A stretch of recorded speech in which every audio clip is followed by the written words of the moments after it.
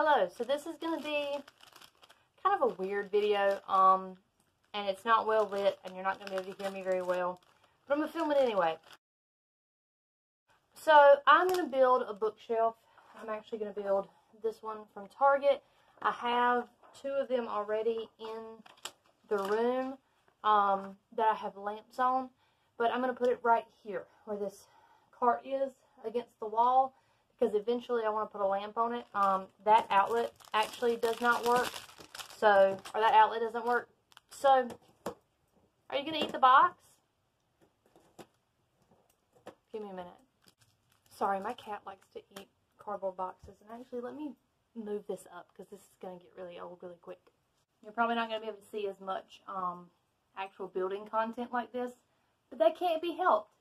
Sorry, my cat likes to chew on cardboard, so if we hear that, there's not a lot I can do. No, but I got this shelf because I want to put a light there. The outlet doesn't work. It actually blew sometime in, right around Thanksgiving. And so I haven't been able to use that outlet at all. I do have a light in the corner, but it's over there. I want one over here so there's light, because there's not an overhead light in this room. But anyway, I just thought I'd get this bookshelf. I had a little bit of money, so I went ahead and got it. Like, I've got the money now, might as well use it. Oh, if I can get this out. Thank God. And I just want to talk about some of the channel plans I have for the summer, because summer is kind of my main content time because I'm not in school or teaching. So I do have some plans for some fun things to do. And let me just change this camera situation. Make this a little bit easier on both of us. Okay, I like that a lot better. I feel like I'm not in the dark. Anyway, I'm usually able to do more in summer because I have time to film and edit. And that's kind of the thing, is having time to do both. Sometimes I have really good ideas for videos, but I just don't have the time to do them. So I'm going to kind of tell you what I've definitely got on tap for like the next few weeks, and then what I would realistically like to do in general. I'm also trying to keep track of which of these is which, because if I build this wrong, I'm going to feel so embarrassed. You'd think having built two of these previously, it wouldn't be difficult, and it's not, but like sometimes my brain doesn't work in like the spatial awareness of these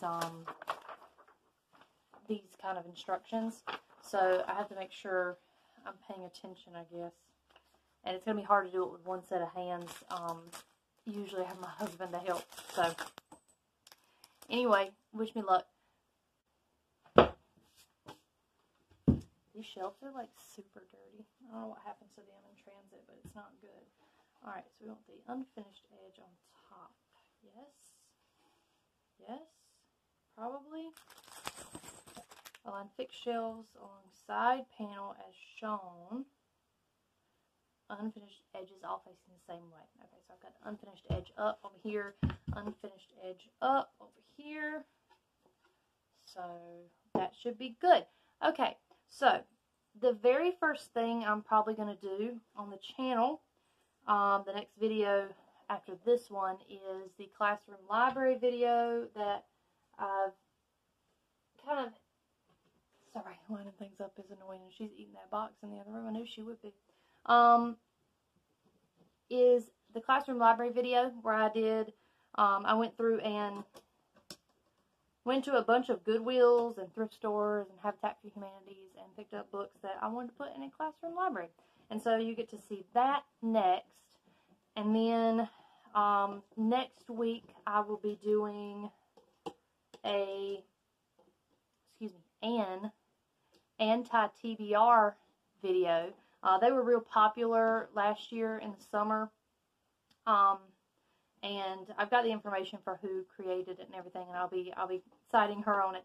But it was really interesting to think about people that I'm not interested in reading, and books and series I'm not interested in reading that, and some of them are going to be a little controversial, and some of them won't. If you've been on my channel for a while, you're going to kind of pick up on who I do and do not want to read.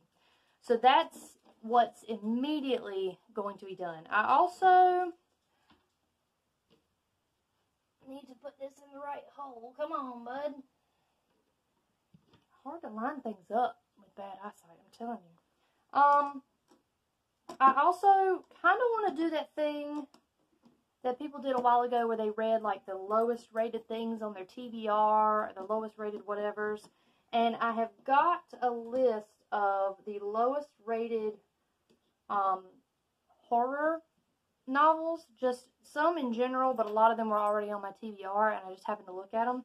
And that one is already very interesting to me because I don't consider a 3 a low rating, and I don't consider a 3 necessarily a bad book immediately. It's just a book that probably would be hit or miss with me. If it's a 3, then I probably like it. Like if I give it a 3, I probably like it, but it just didn't do maybe everything it promised it would do to get a 4, and I didn't immediately love it and give it a 5. I mean, I have books on my favorites that got 5s that are probably other people's 3s.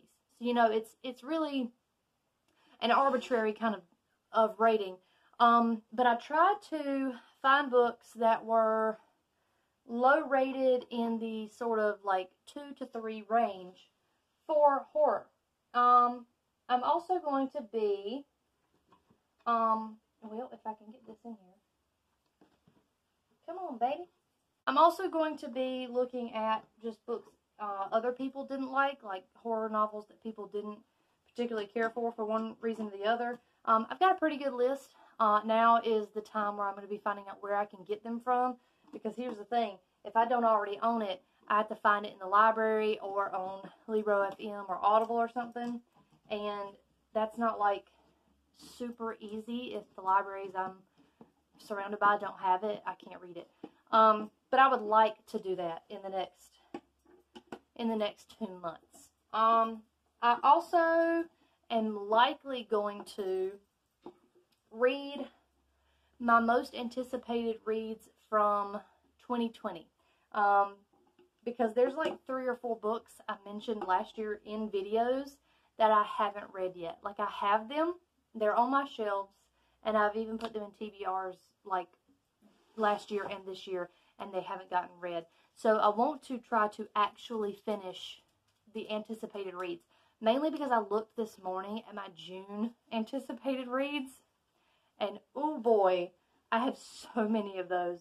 Why do so many books come out in June? I mean, I guess it's a good month for it, but like, there are so many books coming out in like 2 weeks that I need to read. So I need to go ahead and get the 2020s going. But it's a good handful of books, and I can add it to my TBR without much change.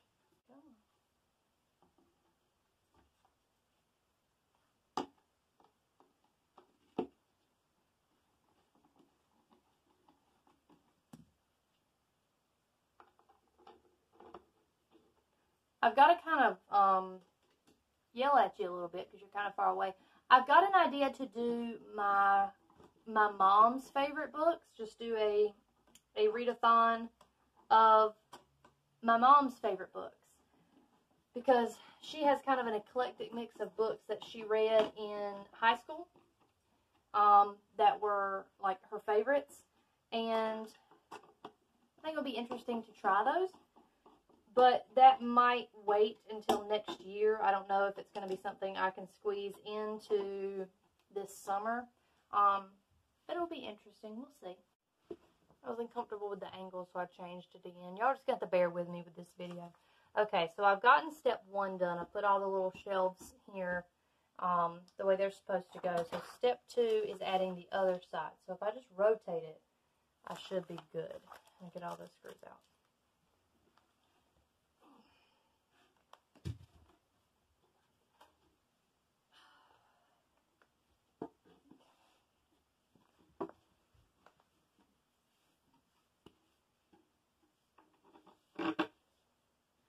I do also want to film a wrap-up for, not this month, because I feel like I just did that. I feel like I just did a wrap-up because of the 50-book video.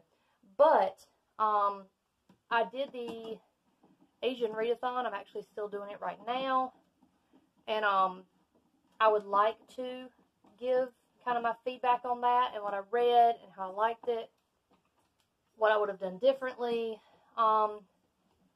So I'll probably do something like that maybe at the end of the month. As far as readathons go, in the summer, I was always a big participant in the Reading Rush. Actually, the first videos on my channel are related to Reading Rush content and, you know, making a TBR and doing the daily vlogs and stuff. And I've had a good time 2 years doing that. But last year, they kind of lost me a little bit toward the end, and with some of the stuff they did just in general was very, very not right and not a good look for the Reading Rush. I'm going to have to take those screws out, and it's going to make me so mad, but I know I'm going to have to take them out. The problem with the second shelf is that, like, you need to make sure everything's lined up before you start tightening, and I didn't do that. So now I have to go back and unscrew this. Anyway, I have mixed feelings about the Reading Rush because, like I said, that's how I started on BookTube. Was I started doing the Reading Rush and doing the daily vlogs and recording on my computer, and it was all kind of fun and interesting. But last year they really dropped the ball on so much stuff and so many things that I feel like they didn't actually address the way they needed to. And I think other people would agree with me on that it really wasn't. They didn't handle it well during or after, and I feel like they still owe explanations for certain behaviors they did. And am I missing a screw? Oh no, I'm not. It was over there. There was just certain things I didn't feel were addressed appropriately, and I'm all for accepting apologies. But one, I'm not really in one of the groups that was supposed to be apologized to. And I can't say whether an apology was acceptable or not, given the groups that were directly affected by their behavior. But I didn't feel like some of the things really felt like they were going to move forward and do something good. Now, we know from last year, they did their announcement of like the challenges and stuff on Juneteenth, and that was already just a big no-no.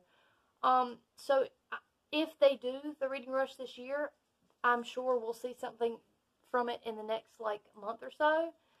So I'm just kind of interested to see what actually gets done with that. I'm undecided on whether to participate. I'm kind of hoping, fingers crossed, that someone has something going on around the same time. Again, I hate to get like drama and petty about it, but I really like that kind of community involvement in a reading challenge. Because a lot of readathons, they're smaller clubs. Like I'm doing the Buzzwordathon, I'm doing the Literally Dead book club. I'm doing the Asian readathon. I try to do the Krusty book club when I can. There's a couple others that like they're interesting to me, but sometimes I can't get the book. Again, new releases are impossible in this area unless I buy it, and I'm not made of money. She says as she puts together a new bookshelf. Don't worry about it. But it's just, I like knowing everybody's reading kind of the same stuff at the same time. We're all reading a bunch of stuff together. And it makes me feel really good and involved with the community. And I like the daily challenges and I like the Instagram challenges, but I don't know. It's complicated. I feel like I won't know if I'm going to participate until news comes out about it. And I'll probably make the decision very last minute on whether I'm going to participate or not. But that would be my July plans, would probably be that vlog and then not much else because that is a really time-consuming thing. As far as life updates go, I am still on the job hunt for a job teaching in education. And I've got some prospects and I've got some interviews lined up. And people have my information, and that's about all you can do this time of year. That's what they don't tell you and you don't know about teaching is you're kind of at the mercy of people leaving and people telling you when they're leaving. So I don't really have official jobs I can interview for because the people haven't left yet. And right now they're in the middle of testing and like end of year stuff and getting people graduated and things. So there's not much I can do besides wait. And if you were interested, I do have a second YouTube channel that I use for filming things for school. I had to do a book report on it. It's for like my classroom web page, like the video I post or whatever is on there. And I will link that if you want to follow it. It's just Miss Dupree's Classroom. I'll be doing like book talks and stuff, so little book trailers. But it's pretty casual, but I didn't want to, besides the classroom library, I didn't want to bog down this content with a lot of education-based stuff, because I know not everybody's interested in that. I mean, some of you probably are, but if you are, I'd rather you just go to that page so I can stay in like my teacher talk kind of thing, rather than on here where I'm a little bit more casual. But if you are interested, you are absolutely welcome to follow my teacher YouTube and subscribe to that as you see fit. So the last thing that I'm going to try with all my might to film this summer is a bookshelf cleaning and a bookshelf tour. I've kind of been limited the last few years in my skill level as a filmmaker, pretty much. I'm working with a phone and a tripod and the ring light, and not much as far as editing skills and filming know-how goes. And I get so, I love watching bookshelf tours, and they look so nice. I just don't know how to edit. Like, I don't know how to, oh, is that just not going in? Come on. Well, we're going to have to hope that that's fine, because that's not going in. I don't know. I think that other people's videos are so nice, and they're so pretty, and I just wish that were me. But, and I know that my shelves are great, and people are going to like to see them, but it's a matter of me knowing how to film them appropriately so people actually enjoy looking at them. I think the next step involves a hammer, so I'm definitely not going to be able to do that. Yeah, they want me to do a screw cover with hammers, so I'll just go ahead and talk to you really quick about the bookshelf tour, and then I'll cut to the end when it's done, because you don't need to hear me hammer a bunch of stuff for 5 minutes. I really want to do a bookshelf tour. First, I want to clean the library. I've added all these new shelves, so I want to reorganize, which means putting a card table in here and getting all the knickknacks off the shelf. And then, like, reorganizing the books.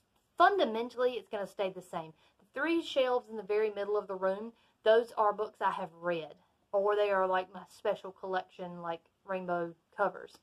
All the other shelves are pretty much books I have not read. They are my physical TBR, and it's insane how many books are on that, but I have been cutting back as much as I can. There may be an unhaul where I do one last minute unhaul before fall and put those in my classroom library, but I want to do kind of a filming of the before and after, and I want to do an in-depth tour of my bookshelves and the books I have physical copies of, or if I have special copies of it.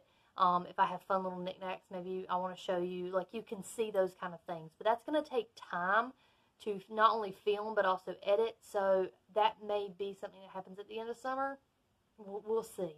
Again, a lot of these things are like pipe dreams for me, and I would really like to do them, but we're going to be at the mercy of what I'm allowed to do based on time and skill level.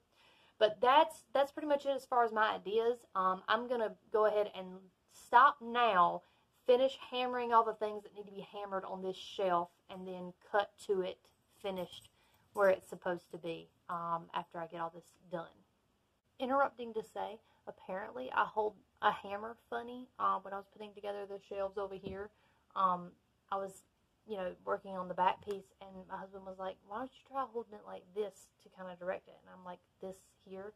I'm like, because I have not upgraded from when I was like 5 years old playing with a hammer. And I just hammer funny, I guess. So, like, watch as I'm hammering this to see if you think I'm doing it incorrectly or not. As far as I'm concerned, it gets on there and nothing gets messed up, so I'm hammering correctly. But just let me know if it looks weird to you.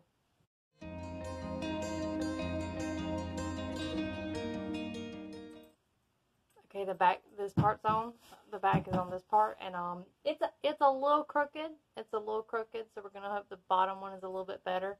But I don't care. Like, it's fine. That's facing the wall. Nobody will know but me. I mean, and I'll feel guilty about it, but again, no one will know but me.